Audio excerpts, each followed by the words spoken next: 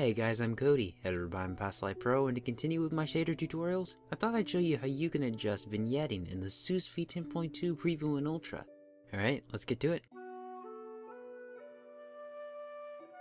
I have no doubt that there is a pretty big portion of you that don't have a clue what vignetting is. Well, let's fix that. As you can see in the example, vignetting is that faded black curve that goes on all sides of your screen. Why is it there?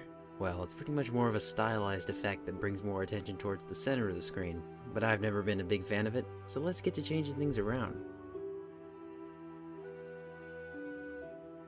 Alright, make sure you have the SEUS shader unzipped and ready to work with on the desktop. Double click the folder, double click the shaders folder, and locate final.fsh. Use Notepad++, open it up.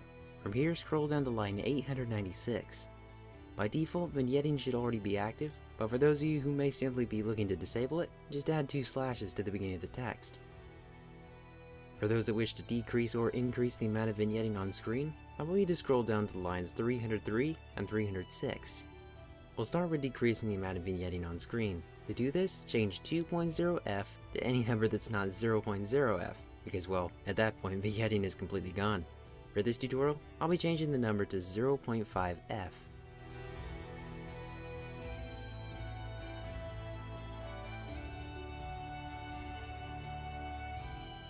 Okay, let's get to increasing the effects of vignetting. To do this, we'll first need to unlock our main tool, so remove the 2 slashes next to dist. Now here's where things get a little interesting. If you're mainly interested in increasing the vignetting for a darker effect, then I'd recommend changing the value to 0.7f.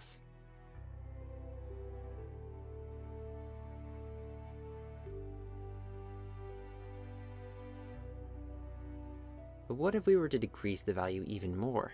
Well, let's try changing the value to 0.03f instead.